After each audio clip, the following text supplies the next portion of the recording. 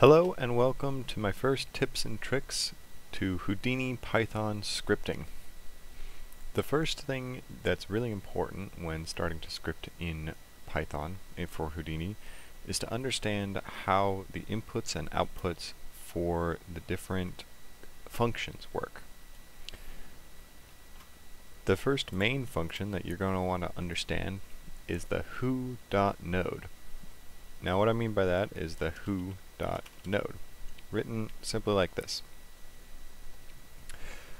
Now the who module, this right here, is the main module for Houdini. It's what calls most of the functions, the nodes, the chop networks. It's the main root of all the different functions that you will most likely be calling throughout your scripting in Houdini and Python.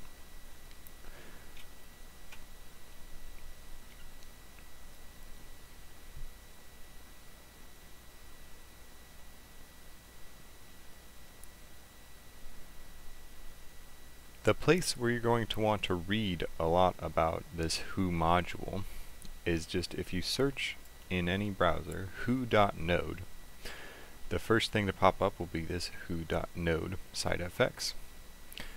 This is where you can see the who.node function and all functions that you can call on it, on this class.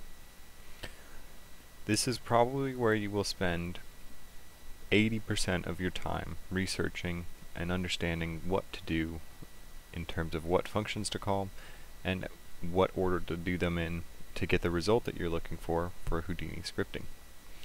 Other who functions can be found on the left here that you can scroll through and filter through. Sometimes you'll be looking for something that isn't in the who node. For instance, if you need something with vex, there's a vex portion, or if you have some use for UI, or you need to do anything with the shelf tools. But for the most part, since Houdini is a node-based system, and you'll be building nodes with the script and doing node-based editing and parameter editing and whatnot, you'll be stemming off of this who.node for most of the time. So when I am scripting, I have this open in a different monitor just to reference all the time. Now, the first thing that you'll want to know for scripting is how to access this basic node that all Houdini files start with. The way we're going to do that is we're going to define, we're going to make a variable for this node. So we'll call it obj level is equal to who.node, and then we're just going to call that node.obj like that and close the brackets. Now our variable obj level is equal to this. So anytime we call obj level, we'll be calling this actual node, this obj node. Now what this is down here, what I just did is I entered a line in the Python shell. You can also enter lines in the Python source editor and hit apply to run things in here. And then you can also open up the Python shell in a different window if you want to, if you need to. Now, once you have defined the obj level, you can start to do things like create nodes and edit parameters of nodes and other things like that. So let's create a node. As we can see over here in our documentation, there's hierarchy, adding and removing. This is where we will add a node, this create node function. If you expand it, you can see further on what each of these parameters within this function can do. So we can create a node with a node name, node type name rather, and then a node name, and then if it has any initial scripts or any of these other things, we can set that. So let's try it. So let's try and make a null node within the obj level. So we're going to call our obj level, which is a node, and we're going to call our create node function, which is right here. Now it gives us that same documentation we were just looking at, but in Houdini itself.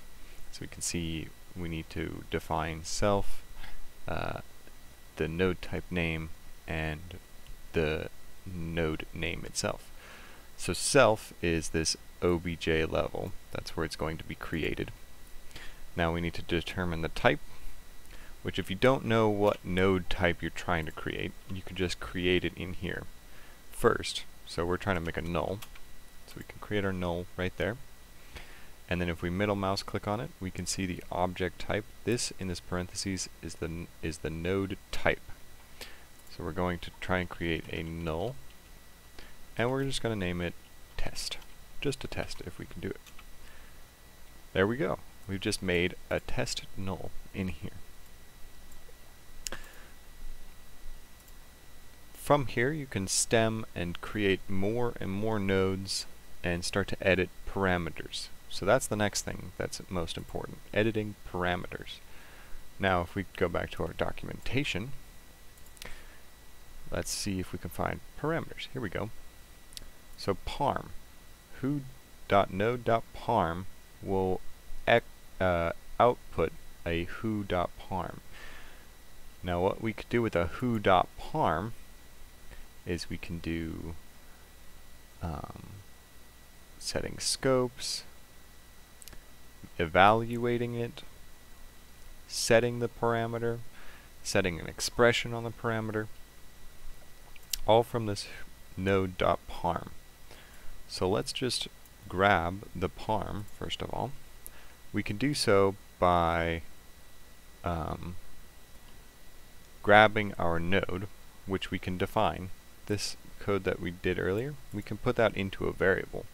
So we can call this a test null, for instance, and then make that equal to our obj level.create node.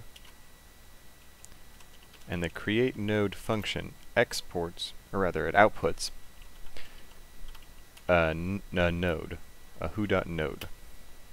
So now that we've defined that, it's created another one right here. Whoops, my bad. So if we call it again, we'll have a blank one right there.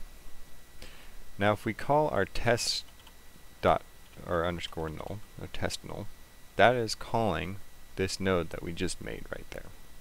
Now if we want to call a parm, one of the parms of that null, we'll write dot parm and then parentheses, and we want to call one of these parms. Let's just try and get tx right here, right? And if you don't know what the parameter name, you can hover over the different parameters and it'll tell you their written names, which we can see as tx, ty, or tz.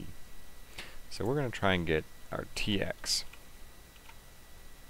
And we're going to call this tx is equal to our parm.tx. So now what we have a variable called tx that stores that parameter. And that parm, this .parm, outputs a who.parm, as we saw earlier. And what we can do with that who.parm is we can set it and set expressions. So let's try setting a value for this tx. So what we can do is do tx.set, as we saw earlier. We can just enter a value, 0.1. Let's do that. And as we can see, tx has changed to be 0.1. And the null node has moved as well. So what I've just done is say tx.set 0.1.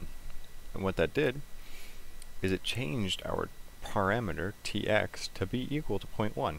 And it moved our null node as well. So as you can imagine, you can call any parameter of a node, and then you can change it as well. Now if you didn't want to store the parameter, as we've done here, you could just call everything in one line. So if we had our test null, right, and we wanted to change our parameter, let's try and change ty this time, right? We don't need to store this right now. Say we just wanted to set it. We can further this line by saying .set and then change that value. 0.2. So long as you are creating the functions in order based on what they input and output, you can combine as many functions as you need.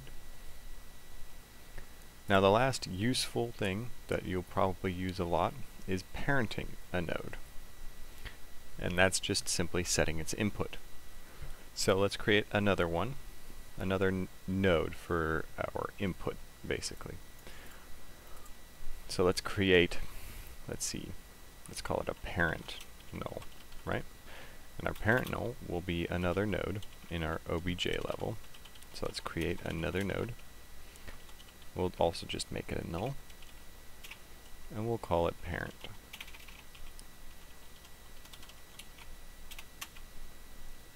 There we go. There's our parent.